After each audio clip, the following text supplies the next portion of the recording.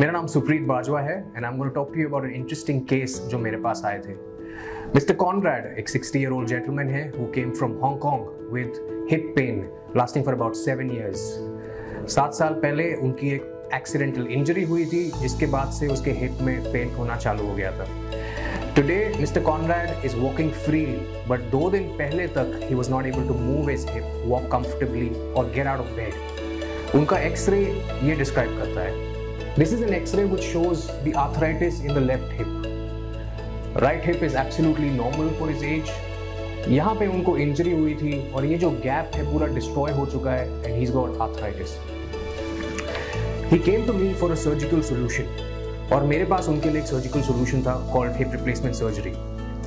हमने परसों कॉनरैड का हिप रिप्लेसमेंट किया और उसी दिन उनको 3 घंटे में चलाया without any restrictions.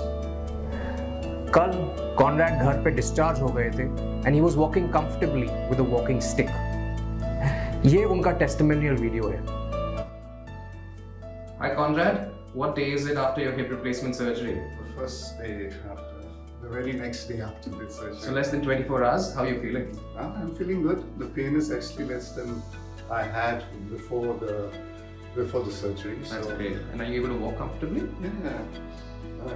Let me give a small demo. That's great. All right.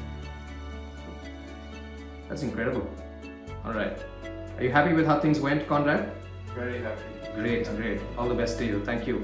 Thank you. Thank you, doctor, for all the help, all the pleasure.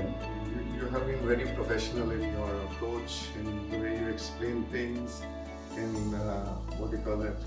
Even very sort of friendly. So it was really nice. Thank you again, Conrad.